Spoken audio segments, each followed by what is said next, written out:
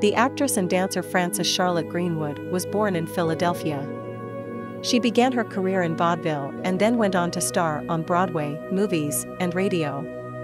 Standing almost 6 feet tall, she was best known for her long legs and high kicks. At the age of 87, Greenwood died in Los Angeles, California. Clayton Moore was an American actor best known for his role as the Lone Ranger in the 1950s television series of the same name. He was born on September 14, 1914 in Chicago, Illinois.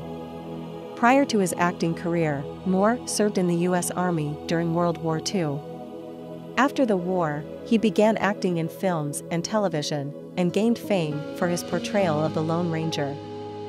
Debbie Reynolds was an American actress, singer, and dancer who was one of the most popular and influential performers of her time.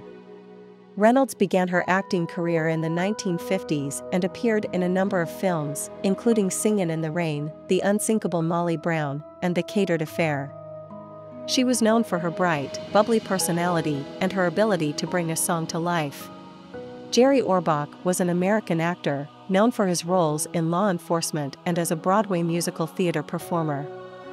A former New York City police officer, Orbach later moved into acting, appearing in several off-Broadway productions before making his Broadway debut in 1965. Orbach's most notable role was that of Detective Lenny Briscoe on the long-running television series Law and Order, which he played from 1992 until his death of prostate cancer on December 28, 2004, at the age of 69. Actor Joseph Ruskin, known for roles in films such as The Godfather and Soylent Green, died on April 23 at the age of 89. Ruskin's career spanned more than 6 decades, during which he appeared in dozens of films and television shows. He was a character actor who often played villains or shady characters.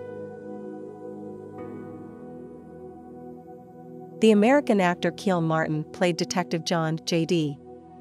LaRue in the 1980s television drama Hill Street Blues. He was best known as Kiel Martin. He made his professional acting debut in Florida Repertory Theater. As a 46-year-old, Martin died at his home in Rancho Mirage, California, of lung cancer.